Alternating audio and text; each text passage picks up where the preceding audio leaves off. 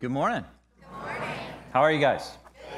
Good. Grab your Bibles to the book of Revelation. Revelation chapter 1. We have been in a teaching series, I think it's been since late January, early February, week by week, month by month, verse by verse, chapter by chapter, going through the book of Revelation together, and we've been focusing our time in the first 5 chapters. And today, we're rounding out this series, finishing this series entitled what? Man, you got to say it like you believe it. Jesus loves church. Jesus loves church. Now, who's the church? Us. Yeah, Jesus loves his people. Loves his people. It's been a phenomenal study in this book with this theme and with this focus that Jesus loves his people. Now, how many of you guys, we'll just take a poll. How many of you guys got a chance to come to church last Sunday in the midst of that hurricane that was last Sunday? Okay. Last Sunday was gnarly. It was crazy.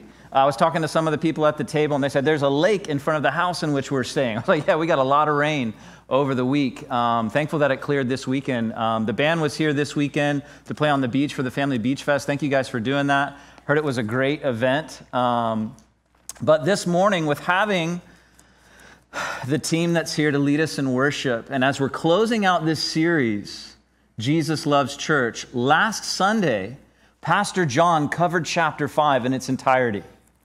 So if you go, well, we've done 1 through 5. So what are we doing today?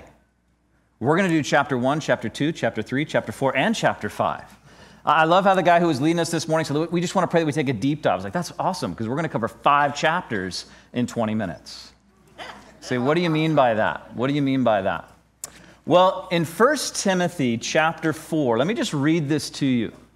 This is an encouragement coming from a seasoned pastor to someone who is up and coming in ministry, younger. In fact, in this chapter, Paul's writing to Timothy because he was navigating this challenge, perhaps, that either he was timid because of his age and experience, or he was receiving perhaps some kind of obstinance to his age. He encourages him, hey, let no one despise your youth, but be an example. Be an example. Let your life preach. And then he gave this simple exhortation to Timothy in the 4th chapter of the book that's known as 1 Timothy in verse 13. I want to read this from the New Living Translation. This is what he writes to Timothy. He says, focus on reading the scriptures to the church, encouraging the believers and teaching them. Focus on reading, the public reading of God's word to God's people. You know, one of the things that I can miss sometimes as someone who gives messages from God's word, who teaches the Bible, is that oftentimes when the letters were written to the church, they were read in one sitting and one setting, where you're able to absorb, well, what's the theme of what the author's writing? See, as we consider chapter 1 through 5 in the book of Revelation, here's what I believe you would see and sense as you hear it read to you. Jesus loves his people. He loves his church. And that's what we've been learning together over the last few months. In fact, we're going to share a little website link with you on the screen in just a moment. Actually, just put it up right now. You've seen this before week over week. This coastlinegolfbreeze.com, Revelation 2022. Well, we updated it this week with some fresh content. So let's go to that next slide and we'll see that this week we added all the teaching notes, the sermons, and the 2-minute devotionals that go through all the chapters of the book of Revelation. This page includes sermon notes, small group discussion questions, the YouTube, the Spotify audio. We've done everything we know to do to equip the church to know that Jesus loves them. I love that. Because when you know who you are, then you know what to do. Only then. And I grew up with this phrase that I believe 110%. It's more about relationship than what? Religion, yeah. That in our experience with the Lord, it's more about a relationship with Jesus than it is a religion about Jesus. But there's a statement there that I think that helps the qualifying element of that relationship. Say, what do you mean? It's about a love relationship with Jesus. Because you can have a relationship with Jesus that's altogether formal, distant, mechanical, routine. A.W. Tozer, a great author, once wrote a book, said, rut, rot, or revival. Those are your options. And I'll be honest with you. You know when I slip into rut, which eventually turns to rot, is when I forget that the reason Jesus took those nails and died on that cross was for a love relationship with us, where he could make a way so that we could be with him, knowing him personally, hearing his voice, having a relationship with him where we are forgiven, set free, part of a family, and our future is bright. We're headed to heaven.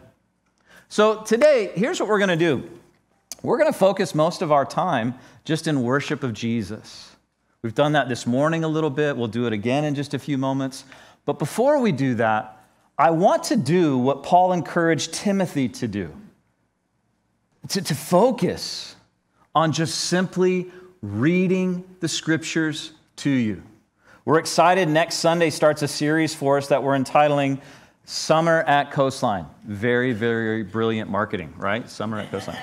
I love it, though. I love how simple it is. And we've got a wonderful array of guest teachers from our local area who are coming just to bring God's word. We're going to step out of the book of Revelation in June and July. And then in August, we'll step back into it and look at chapters 6 through 19, where we see how God truly, through his love for humanity, is 100% love and also 100% just. He judges sin. We'll walk through that, Lord willing, throughout the fall. But for this morning, as we close our series, I want to give attention to the public reading of God's word and just pray over our congregation. So, Revelation chapter 1. If you're there, let me know by saying, Jesus loves church. Jesus loves church. Jesus loves church. Let me read to you the entirety of Revelation chapter 1. This is what it says. This is a revelation from Jesus Christ, which God gave him to show his servants the events that soon must take place. He sent an angel to present this revelation to his servant John, who faithfully reported everything he saw. This is his report of the word of God, the testimony of Jesus Christ. God blesses, listen to this verse. God blesses the one who reads the words of this prophecy to the church, and he blesses all who listen to its message and obey what it says. For the time is near. This letter is from John to the 7 churches in the province of Asia. Grace and peace to you from the one who is, who always was, and who is still to come, from the sevenfold Spirit before his throne, and from Jesus Christ. He is the faithful witness to these things, the first to rise from the dead. Listen to this phrase. The ruler of all the kings of the world. All glory to him who loves us and has freed us from our sins by shedding his blood for us. He has made us a kingdom of priests of God, for God his Father. All glory and power to him forever and ever. Amen. Look, he comes with the clouds of heaven, and everyone will see him, even those who pierced him. And all the nations of the world will mourn for him. Yes, amen. I am the Alpha and the Omega, the beginning and the end, says the Lord God. I am the one who is, who always was, and who is still to come, the Almighty One.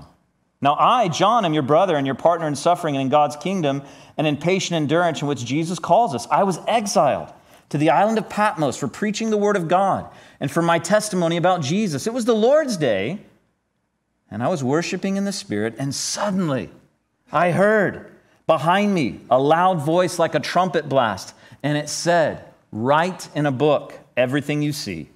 Send it to the 7 churches in the cities of Ephesus, Smyrna, Pergamum, Thyatira, Sardis, Philadelphia, and Laodicea. When I turned to see who was speaking to me, I saw 7 gold lampstands. And standing in the middle of the lampstands was someone like the Son of Man, and he was wearing a long robe with a gold sash across his chest. His head and his hair were white like wool, as white as snow.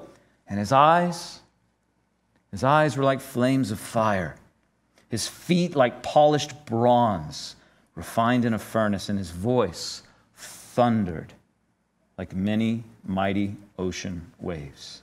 He held 7 stars in his right hand, and a sharp two-edged sword came out of his mouth, and his face was like the sun in all its brilliance. When I saw him, I fell at his feet as if I were dead. But he laid his right hand on me and said, "Do not be afraid. I am the first and the last. I'm the living one. I died, but look, I am alive forever and ever. And I hold the keys of death and the grave. Write down what you have seen, both the things that are now happening and the things that will happen. This is the meaning of the mystery of the 7 stars you saw in my right hand and the 7 gold lampstands. The 7 stars are the 7 angels of the 7 churches, and the 7 lampstands are the 7 churches." God blesses those who read this and do what it says. That's verse 3. Billy Graham, you've heard me say this often, said that the most often committed sin in America is simply listening to a sermon. See, we've spent the last few months deep diving into this text. If you want to know what are these lampstands, dive into that text with us through all that content that's available online. But just listen to this simple reading of God's word today. It simply says this to us in Revelation chapter 1. Blessed is the one who reads what's in this book and simply does it. And did you catch the descriptions of who Jesus is in verses 5, verses 8, and verses 13 through 16? Jesus came as a humble servant to die on a cross, to die our death so we might live his life. He rose again, broke the power of sin, paid for the penalty that sin brings upon us all, and one day we will be in his presence, seeing him as he is. See, Revelation chapter 1 is simply the description, the person of Jesus. Pop quiz. Amazing or lame? This side, what do you think? Amazing. Amazing. Astounding or boring? Astounding. He's brilliant. His feet are like polished bronze, refined in the furnace. His voice thunders like mighty oceans. See, here's what I want to do as we just finish the first reading this morning. I want you to know that as it says in Revelation chapter 1, that he loves you. He loves you, and he is the one who has all authority and power. The one who can make everything right. The one who sees the end from the beginning and the beginning to the end. He knows you. He's called you. He's redeemed you. He's made you his kid. It's about relationship, not religion. It's about a love relationship with Jesus. I want to ask you to stand with me this morning, and I just want to pray that you would know this Lord who is resurrected in authority and power. And at this time also, as I pray, I just want to invite the men forward who are going to come and read the next 2 chapters for us. Father, I pray for Coastline Gulf Breeze. I thank you so much for this church.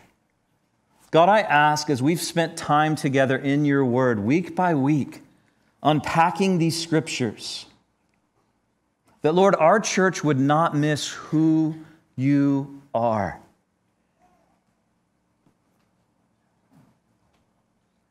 Jesus, you're everything we'll ever need. You're the great I am. You're the beginning. You're the end. You're the one who sees all things and has authority over everything. So God, I ask for every single person in this room, Lord, that they would know you in truth. God, that they would submit their circumstances and relationships to you, that they would trust you in everything that you do. And God, that you would set within their souls a sense of serenity in the sovereignty of your good grace. God, that you are over everything. God, I pray this church would know how much you love them and how wonderful and how powerful you are. In Jesus' name, amen. Amen. You can be seated. Now, next we're going to read chapters 2 and 3, but we've got a number of guys that you're familiar with that are going to read these 7 letters to these 7 churches, and then we're going to pray the truth of these words into our lives this morning. So Pastor Joe is first going to come and read the letter written to the church at Ephesus. Write this letter to the angel of the church in Ephesus.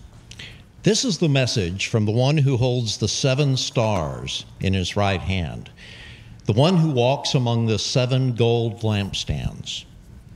I know all the things you do. I have seen your hard work and your patient endurance. I know you don't tolerate evil people. You examine the claims of those who say they are apostles, but are not. You have discovered they are liars. You have patiently suffered for me without quitting. But I have this complaint against you. You don't love me or each other as much as you did at first. Look how far you have fallen. Turn back to me and do the works you did at first. If you don't repent, I will come and remove your lampstand from its place among the churches. But this is in your favor. You hate the evil deeds of the Nicolaitans just as I do. Anyone with ears to hear must listen to the Spirit and understand what he is saying to the churches. To everyone who is victorious, I will give fruit from the tree of life in the paradise of God. Write this letter to the angel of the church in Smyrna. This is the message from the one who is the first and the last, who was dead but is now alive. I know about your suffering and your poverty, but you are rich. I know the blasphemy of those opposing you. They say they are Jews, but they are not, because their synagogue belongs to Satan. Don't be afraid of what you are about to suffer. The devil will throw some of you into prison to test you. You will suffer for 10 days. But if you remain faithful, even when facing death, I will give you the crown of life. Anyone with ears to hear must listen to the Spirit and understand what he is saying to the churches. Whoever is victorious will not be harmed by the second death.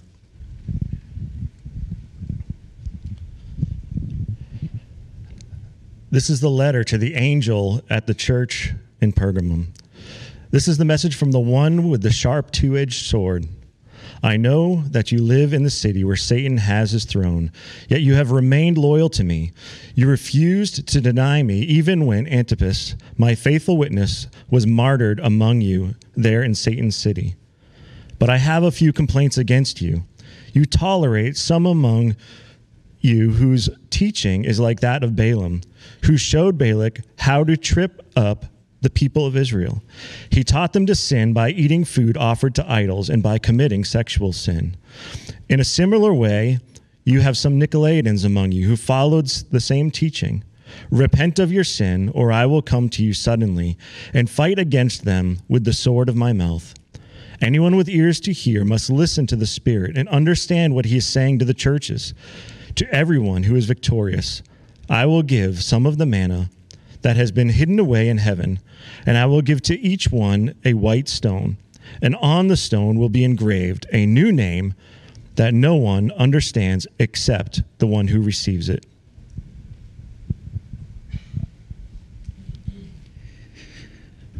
Write this letter to the angel of the church of Thyatira.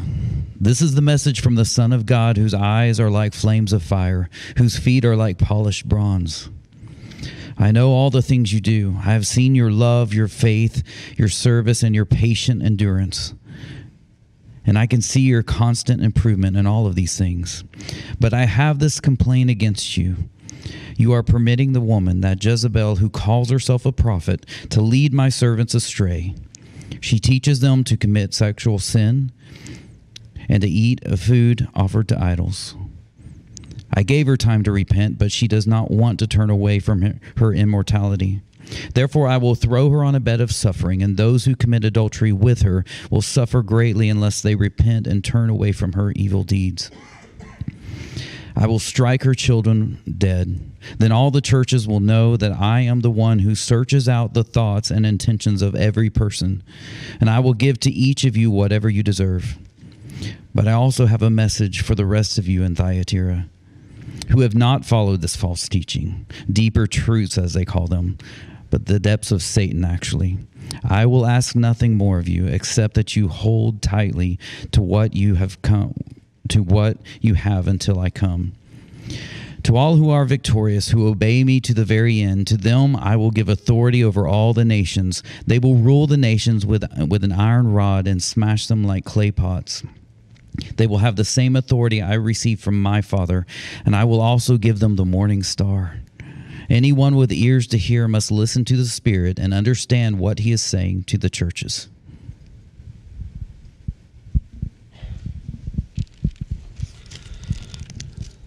Still with us? Okay. Write this letter to the angel of the church in Sardis. This is a message from the one who has the sevenfold Spirit of God and the 7 stars. I know all the things you do, and that you have a reputation for being alive, but you're dead. And here's the 2 words for right now. Wake up! Strengthen what little remains, for even what is left is almost dead. I find that your actions do not meet the requirements of my God. Go back to what you heard and believed at first. Hold to it firmly. Repent and turn to me again. If you do not wake up, I will come to you suddenly and unexpected as a thief. Yet there are some in the church in Sardis who've not soiled their clothes with evil. They'll walk with me in white, for they are worthy. All who are victorious will be clothed in white. I will never erase their names from the book of life, but I will announce before my Father and his angels that they're mine. Anyone with ears to hear must listen to the Spirit and understand what he is saying to the churches.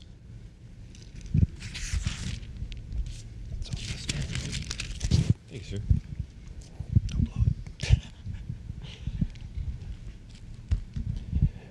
Write this letter to the angel of the church of Philadelphia. This is the message from the one who is holy and true, the one who has the key of David. What he opens, no one can close, and what he closes, no one can open. I know all the things you do, and I have opened a door for you that no one can close. You have little strength, yet you obey my word and did not deny me. Look, I will force those who belong to Satan's synagogue, those liars who say they are Jews but are not, to come and bow down at your feet. They will acknowledge that you are the ones I love. Because you have obeyed my command to persevere, I will protect you from the great time of testing that will come upon the whole world to test those who belong to this world. I am coming soon. Hold on to what you have, so that no one will take away your crown. All who are victorious will become pillars in the temple of my God, and they will never have to leave it. And I will write on them the name of my God, and they will be citizens in the city of my God, the new Jerusalem that comes down from heaven from my God. And I will also write on them my new name. Anyone with ears to hear must listen to the Spirit and understand what he is saying to the churches. Awesome. 7th and finally, the church of Laodicea. Jesus shares these words to this 7th and final church. Write this letter to the angel of the church in Laodicea. This is the message from the one who is the Amen, the faithful and true witness, the beginning of God's new creation. I know all the things you do, that you're neither hot nor cold. I wish that you were one or the other, but since you are lukewarm water, neither hot nor cold, I will spit you out of my mouth.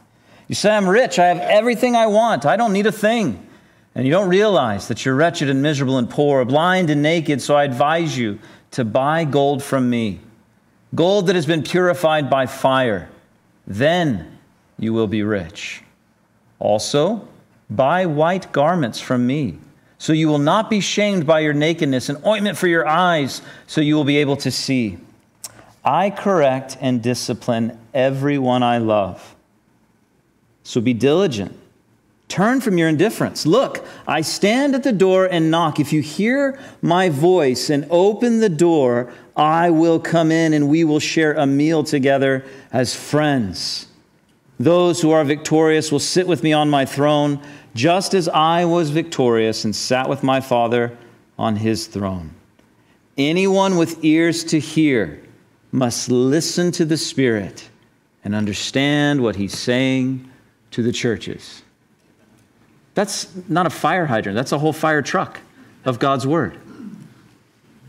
As you consider these letters that are written to these 7 churches, we know from spending some time together that these churches were all located within miles of one another. They were all located on the kind of like the same postal route. That's the main means of communication in that time frame. They were influential cities with influential churches. And in each letter, maybe you remember this, Jesus kind of follows a similar pattern as he speaks to them. You guys know this about me. I'm kind of like an addicted alliterator with my kids. They all start with the first name with the letter L. Well, in each of these letters, you see Jesus identify the church, give somewhat of a characterization of himself that would relate exactly to what that church was going through. He'd bring some sorts of encouragement or commendation. For some, he would bring critique and complaint. He'd give command, he'd give counsel, caution, and then comfort. Why does Jesus do that? Because he loves his people. How many of you guys have ever met a kid or ever been a kid? One of you guys ever met them? How many would recognize that sometimes what they need most is encouragement and comfort? That sometimes maybe they've done something wrong or it was a reaction. You go, you know what? In this moment, I can see as their parent, yes, I could provide correction, but what they need in this moment is comfort. How many have ever been in a situation where you go, I want to comfort that kid, but after I correct him, because I love him. Because there's a dynamic here where this situation needs to be corrected. Let me see your eyes. Jesus knows you and loves you. He knows exactly what you're going through, and he knows best what you need most. But you are in a world that constantly preaches to you, constantly has content that's being shared with you, inundated with more information than any generation that's ever arrived on the face of this planet. And what I think we often need most is just to simply hear God's word. Hear God's word. Sometimes what I need from Jesus is correction. You're wrong about this. God uses this amazing vessel called my wife to most often bring that illumination to me. But I love that. Greatest accountability partner I've ever had has been my spouse of these last 15 years. Sometimes I just need to know that he sees me. Like, did you read that in some of these churches? I see your works. I know. Listen, you don't want to live for anyone else's eyes than Jesus. His perspective, his opinion of you. You need to know that Jesus loves you. And sometimes that love is corrective. In our generation, in our culture, things have been so defined and redefined that if you bring any kind of truth, sometimes it's seen as anti-love. One of the most gracious and good things God has ever done is to call sin, sin. Because sin is not bad because it's forbidden. Sin is forbidden because it's bad. It will destroy you. So God in his love, he's willing to bring correction. God's even willing through the ministry of his son through the book of Revelation to give commands, to give caution, to give warning. Here's what I want you to know as we close out this section of reading of God's word. Jesus' love for his church is tender, but it's also thorough. Sometimes it can be tough and altogether holistic. You say, what do you mean by that? Jesus wants your heart, your head, and your hands. He wants you to worship him with body, soul, mind, and strength. He wants you. He wants you. And there's no better person to be led by and under the authority of than the one who has all power, all grace, all comfort, and all truth. I want us to stand together, and I just want to pray over you as a church that any of these things that we see in these 7 churches, these commands, these cautions, these comforts, these encouragements, that they would be owned by us as a church. Father, I thank you for this congregation. I thank you, Lord, that we can sit under the simple reading of your word. And God, I ask that your word would be like food to our very souls. Lord, that you would minister to us, and God, that you would feed us your good word. Lord, I pray for every person in this room that there's some that are far from you. Jesus, by your Spirit, you draw them close to you. And Lord, that you'd continue to move in spirit and in power. In Jesus' name, amen. As the band comes to play in just a moment, you can be seated. I want to highlight some of what we see in Revelation 4 and 5. Because Revelation 4 and 5, the scene transitions. We move from considering the person of Jesus in chapter 1. Chapters 2 and 3, looking at the people of Jesus, his church. And in chapters 4 and 5, the scene is what? It rhymes with Mevin, but starts with an H. Heaven. He's in heaven. The perspective is heaven, and it's glorious. We were just in these 2 chapters 2 weeks ago, and we read them in their entirety. But in chapter 4, do you remember the central centerpiece of heaven? Rhymes with throne? Throne. Throne. What does that mean? The central centerpiece of heaven is that Jesus is in control, that he's sovereign, that he has his hand over everything. In fact, let me just read this to you out of Revelation chapter 4, speaking of that which the angels say about Jesus. It comes from verse 11. You are worthy, O Lord, to receive glory and honor and power, for you created all things, and they exist because you created what you pleased. God, everything is to you, for you, and about you. You're worthy, you're worthy, you're worthy. In verse 8, it says that they say day after day, night after night, holy, holy, holy is the Lord God Almighty, the one who always was, who is, and is still to come. And in chapter 5, as that chapter ends, with all the descriptions of the amazing things that are going on in the book of Revelation as a description of heaven. Do you guys remember that like winged-eyed creature we showed you a few weeks ago of angels? Like that's, no wonder they said, do not fear when they showed up, right? Like it's amazing. All of things in heaven and on earth look to Jesus and say, you're the one who's worthy. In chapter 5, as we read last week, I'll just look at verse 12. It says, worthy is the Lamb who was slaughtered to receive power and riches and wisdom and strength and honor and glory and blessing. Every English teacher in the world would go, that is the longest run-on sentence I've ever seen. But that's what it's like. Man, Jesus, you're worthy of glory and honor and strength, power. Verse 13, it says, they sang, blessing and honor, glory and power belong to the one sitting on the throne and to the Lamb forever and ever. See, the scene in heaven in Revelation 4 and 5 is worship. When you recognize the authority, the supremacy, the power, the grace, the mercy, the love, the authority of God, you worship. And we'll do that this morning in song, but we know this together as a church. Worship is truly a lifestyle, right? You spell it A-B-C, maybe even D. Attitudes, beliefs, choices, and decisions. That's how you evidence what you worship. Like when we're gathered together, it just kind of bubbles up and pops out in song, but attitude shows what we worship, what we believe, the choices we make, the decisions. That's where we describe and ascribe worth to something greater than ourselves. And so this morning, as we close, we're going to pick up Revelation in mid-August. We'll pick up chapter 6, take one chapter a week, all the way through chapter 19. We'll see how a God of love and mercy is also a God of justice and righteousness. It's going to be a phenomenal series this fall. But as we close this series out this morning, let's be reminded of how amazing and how worthy Jesus is of our very lives.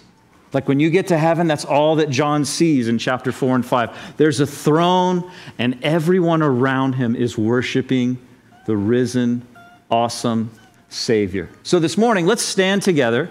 Let me pray for us, and we're going to continue to do that, to simply worship Jesus. Jesus loves church. He loves you. He loves when we gather together to worship. He loves when we group together to connect, and He loves when we go to make disciples and see others come to know Jesus. He is all about that agenda. So may we, as His people, be all about Him. Amen.